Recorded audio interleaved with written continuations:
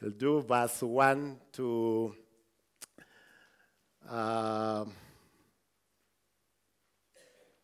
verse 10, or thereabout, yeah. John chapter 13, from 1 to, let's do up to 17. John 13, 1 to 17. It says, "It was just before the Passover feast. Jesus knew that the time had come for him to leave this world and go to the Father. Having loved his own who were in the world, he now showed them the full extent of his love. The evening meal was being served, and the devil had already prompted Judas Iscariot, son of Simon, to betray Jesus. Jesus knew that the Father had put all things under his power, and that he had come from God and was returning to God. So he got up from the meal, took off his outer clothing, and wrapped a towel around his waist.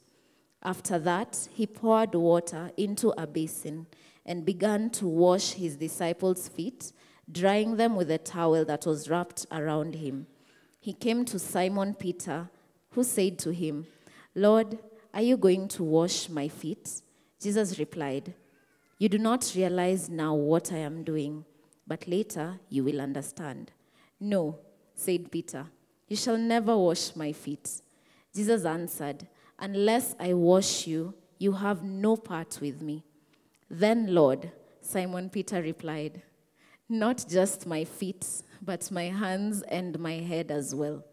Jesus answered, 'A person who has had a bath needs only to wash his feet. His whole body is clean, and you are clean, though not every one of you.' For he knew who was going to betray him, and that was why he said not everyone was clean. Verse 12, when he had finished washing their feet, he put on his clothes and returned to his place.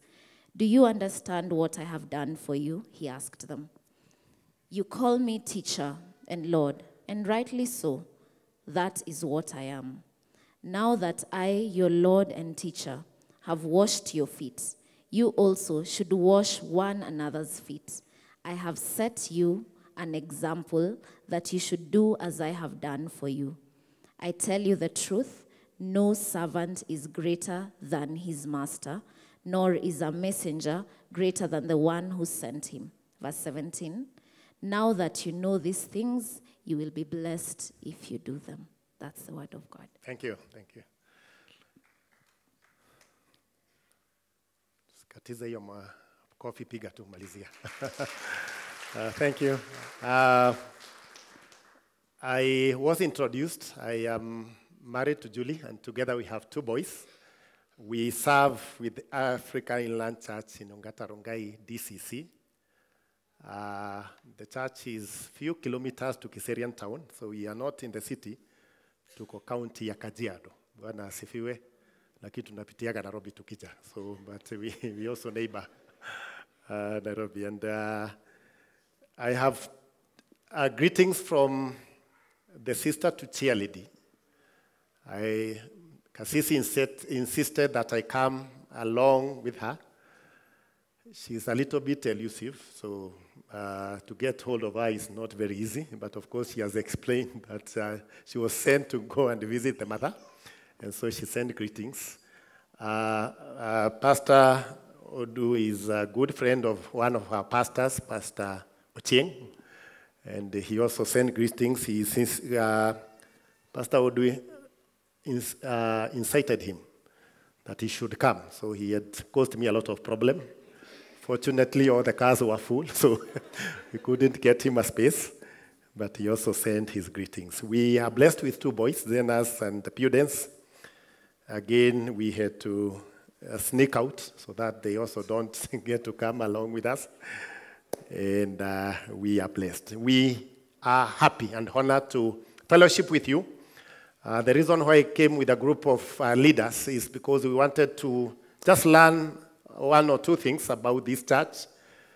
There is a lot to learn. I wish it coincided with the grand opening, because tungeona vile pia mnafungua kanisa, because we're in the process of building a church.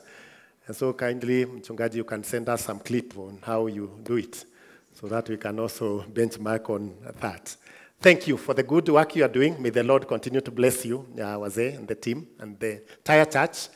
You are among the churches that we really envy, and we pray that the Lord will continue to grow you and to continue to love the Lord. Bwana asifiwe. Yeah, we are inspired, and fortunately, we are very far from you, because I am concerned about our Lorna. Lorna, we also do a lot of good singing. It's only that tunaimba nyimbo ya Kimasai, but we do a lot of good singing. Na kwa hivyo we thank God. The team is also outside there, so I'll request Joel to just guide the elders who are coming.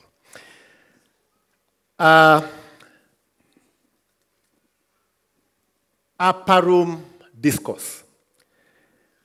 Mchungaji has mentioned that throughout the week he will be posting and reminding us of what happened from Monday through Friday when our Lord Jesus Christ was crucified. Allow me to take you to Thursday night, just hours before Jesus Christ was crucified. Our theme for the year, Asea Isingoro, is wrapping a towel. And so I thought that I can probably, if allowed, share some bit of what we are learning this year. We learned that Apostle John devoted 1/3 of his book to the last 24 hours period Jesus spent on earth. Chapter 13, where we just read, to chapter 17, describe one of the scenes from that period. And nothing like this chapter exists in the whole Bible. The upper room discourse is crucial, and I wish we can also be part of this dialogue between Jesus Christ and his disciples in the upper room, so that we learn and get to know what Jesus was teaching his disciples for the last 3 years, and that now he's bringing home everything that he had taught.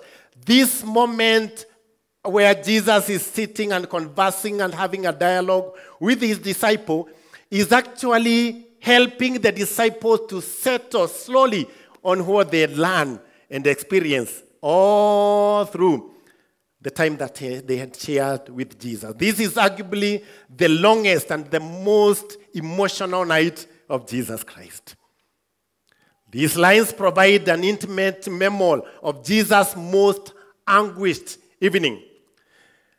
He's sitting there discussing, answering questions of who he is, why he had come, how can someone be right with God, what is it that Jesus expects his people, disciples and all of us, do even as we continue to wait for that moment when he will be coming to take us home. I want us to learn or to draw 3 lessons from this passage. I have realized that you keep time. Huko kwetu tunakuwaga na masaa mengi, tunaangalia jua. Hapa naona tunaangalia saa. And so you allow me to rush through the 3 points that we learn from this very discourse. One of the things we learn from this time of Jesus together with his disciples is the love of Christ. Ambia yule yako karibu nawe, the love of Christ. I'm saying the love of Christ because the love of Christ is different from other kind of love. The term, or this kind of love, John has used it 8 times from chapter 1 to chapter 12. From chapter 13 to 17, he has used it 13 times. And this is telling because we realize that John is also an apostle of love, and he wants to remind us of how Jesus loved, and that is how we should also love. Listen to how John starts chapter 13. It was just before the Passover feast. Jesus knew that his time had come for him to leave this world and go to the Father. Having loved his own who are in the world, he now shows them the full extent of his love. 2 things. Jesus loved them to his last breath, Jesus showed his complete love. Bwana asifiwe. Let me tell you something. One of the things that is in short supply nowadays is love. Upendo within families, even within churches, in the neighborhood, we are having short of love. I'm reminded of a story of these two brothers. They had just retired, and they decided to begin or to start a small shops, and they got in a place like what you have outside there, and they got some houses, and they put shops. But one of them there was very jealous. He couldn't stand to see a customer pass his shop and enter in their friend's shop. And of course, they thought they were friends. And every time someone got into that shop, huyu mzee alikuwa anashikwa na wivu nyingi sana. And every time he was really cussing. Every time he saw someone stop and get into the colleague's shop, he was full of jealous. Fortunately or unfortunately, the Lord our God sent an angel to this mzee one night. And this is what he told him. I want to bless you with whatever blessing you request. Kama ni pesa, kama ni duka lako likuwe kubwa, kama ni miaka mingi, I'm going to bless you. But on this condition, that the blessings I give you, I'll double the blessing to the person who has a shop next to you. You know, that's tricky. Kwa sababu huyu mzee hapendi huyu mzee mwingine, lakini anajifanyaga anamjua. Karibuni wazee. And so, he thought and told the angel to come the following day. Of course, he needed to reflect and think seriously, because it's a very tricky offer. And he knocked on a solution. Now, akaambia angel, do this. I have a request. And the blessing that I want you to give to me is to pluck one of my eye. And you know what will happen? He'll go to the neighbor, na atoe macho yote mawili, si atafunga duka. That's exactly what happened. So he was remained with one eye, and the friend closed the shop, and so he could have all the customers, but he struggled, of course, to sell, because now he was using one eye. Love. The love of Christ. We are told that Jesus Christ loved his disciples to the end, realizing that the time was coming for him to be crucified. He had all to lose. He decided that he will continue loving his disciples. He will love Judas, he will love Peter, and all this bunch of disciples who will run away from him and desert him during the hour that he needed the most. Bwana asifiwe. His love was unconditional. His love was immeasurable. He wanted to love them to the very end. Bwana asifiwe. The Greek word used there is telos, which means an accomplished purpose. This refers to Jesus' work of redemption for humanity on the cross.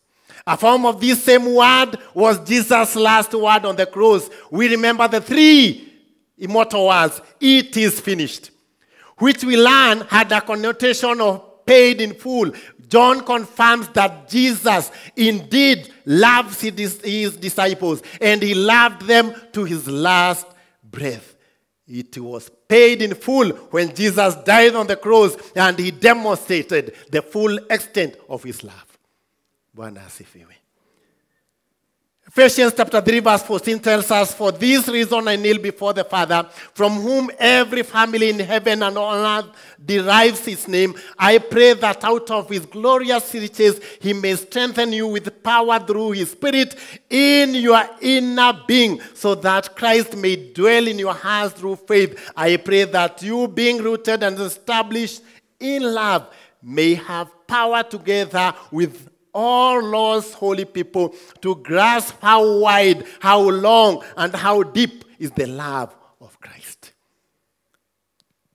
Jesus later In the same chapter 13, verse 34 to 35, that's John 13, 34 to 35. A new command I give you, love one another. I have loved you, so you must love one another. Jesus tells them it's a new command. Of course, it's not very new, but the kind of love that he wants them to love each other with is that love that was demonstrated by Jesus Christ on the love. That agape love, that sacrificial love, that love which is guided by self-denial. To close that point by reminding you of a story of the early period of the church. That's when the church was just beginning or starting. And one of the emperor was really concerned about the growth of this sect. And he was very concerned because it was growing like a bushfire. And he called one of his aides and told him, please, can you go and interact with these people calling themselves Christians? Eat with them, interact, join in their ranks, and get to know why are they growing this fast. I've never seen something like this. And so this guy called Aristides went there, interacted with them, eat with them, and purported to be one of them. And he came back with these immortal words. And he was asked, what have you learned about this very sect? And he said these words that will never be forgotten. Behold how they love one another. That's the basis of church. Bwana asifiwe. Toa upendo katika kanisa, kanisa linabomoka. Bwana asifiwe. And that's the struggle that most churches are struggling with, that we can have a loveless church. We even read about it in the book of Revelation, how we wish that AIC Njoro will continue to be a church full of love. Bwana asifiwe. The second point from that is that we also learn the humility of Christ. The humility of Christ. Kiburi ni tofauti ama ni kinyume cha unyenyekevu. Mzee mmoja wa kanisa mahali, si hao wazee wa Njoro, hao wazee wa Njoro, na ninashukuru wazee wangu mtaingia kwa second service muone vile wazee wa Njoro wanaruka. Hao wazee wangu ni wale wa AIC wanasimamaga hivi, mimi naruka naona kama nafanya dhambi. Wazee wa Njoro wako na roho kabisa. I could see them jumping and I was very embarrassed. Next time I would want to see them. Na kwa hivyo mzee, he was one of the elders. You know, long before, elders were fireworks. You couldn't, every time you are called into vestry, you are very careful. You'd rather even run away because you didn't know why these wazees are calling you. And so there was this very popular mzee who was really a consuming fire. He met you and he could read all your sins. And everyone feared him. Unfortunately or fortunately, let me say it was a fortunate thing that he struggled with a sin, ya kuvuta sigara.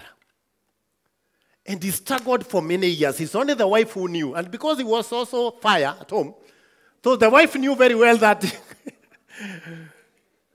was not supposed to expose this Muse. And Muse was feared and full of himself, and he was very proud, and everybody knew that for you to access God, you didn't even need to go through Jesus Christ. This Muse was his way to God. And so he was always there, commanding everyone, and purporting to be the only big man in the house. And so one day, he was just about to preach, and they realized what was gara wanashida, wana sweat, na wanasikia kizunguzungu kidogo. And so he decided to dash to the toilet and just do two puffs. Na kwa kawaida yeye sijui hapa ndio sijaona, kwa kawaida mchungaji akiamka si anaimbiwa kwanza wimbo ya tenzi. And so they were singing this tenzi, and the tenzi was almost. And the mzee realized that his time was catching up with him. Shida ya huyu mzee alikuwa carpenter. Na unajua carpenter kalamu anaikaga wapi? So mzee forgot that this cigar was not a pen. And akaweka hapa na akakimbia. And you can imagine wakati alifika kwa kanisa na, but of course people thought that he brought it as an illustration. Na kwa hivyo akasema kuna watu hapa wanavuta sigara leo wataonana na huyu mzee. Na kwa hivyo as he was hammering the gospel, the cigar fell and he was really humbled, and he requested wazee to pray for him. And that particular day he turned his life to Jesus Christ. Jesus Christ wrapped a towel and did that service that was only meant for slaves. Not even a disciple could wash his master's feet, but Jesus allowed himself to go that level and wash his disciples' feet, reminding all of us that every single one of us can stoop any low for Christ. Bwana asifiwe. That we can all wake up and serve. We are reminded that the food is still being served. Listen, the evening meal was being served. Jesus Christ decided to, and he already knew that the devil had prompted Judas Iscariot. And Jesus decided to perform an act of humility and remind others that we have been invited for service or to serve and not to be served. Paul says that we should be imitators of Christ. He reminds us of how Jesus Christ humbled, who being in the very nature of God did not consider equality with God something to be used to his advantage. Rather, he made himself nothing by taking the very nature of a servant, being made in human likeness, and being found in appearance as man. He humbled himself by becoming obedient to death, even death on the cross. Jesus did not go for a title, he went for a towel.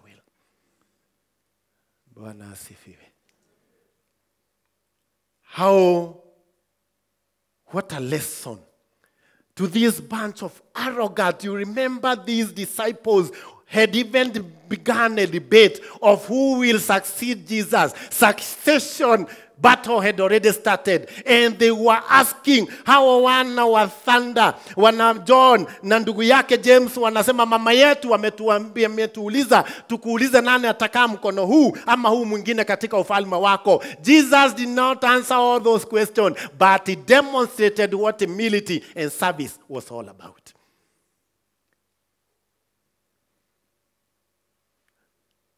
The last point, the service of Christ. Jesus reminds us that now that you know these things, you will be blessed if you do them. That we need to ask ourselves, how? Or how we've been called to be Christians. Last year we were learning that we are saved for service. That we are all invited by Jesus Christ to participate in service. Jesus said the leader is the one who serves. In all of this, Jesus acted out a parable for the disciples. Jesus rose from a place of comfort when the evening meal was being served. He was inconvenienced. He decided to wash them, even though he needed to be eating because he needed energy. He decided to take a break and wash his disciples' feet. I was reminding members the other day that we need also to really be very careful. We do a lot of visitations as pastors. And at times we come with tunakujaga maushirika kwa nyumba zenu. Na shida ya siku hizi, unlike zamani, mnatuwekea carpet. And so we have all to leave our shoes hapo kwa mlango. Na unajua washiriki wetu pia wanatembea, wengine wanatembea muda mrefu wakitafuta kibarua, si ndio? And every time you go to a house, unasikia kama kuna mshiriki mmoja na wakwaza, but you don't know which one is it.